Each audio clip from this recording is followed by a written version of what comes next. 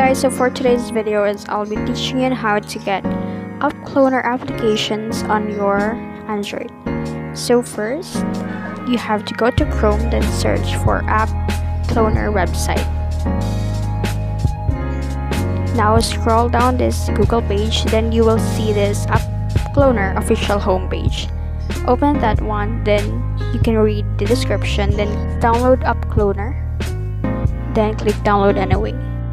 So now it's already downloading. Let us just wait for a while until it is downloaded.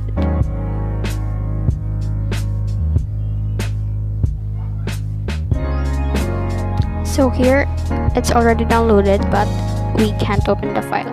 If this happens, open your file manager first, then go to your downloads and you will see the file.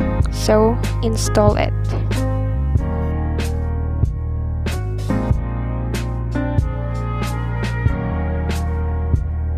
So here it says app installed. Now let's open the app. Here's its logo. Let's launch it. So here click agree, then just swipe right until you go to finish.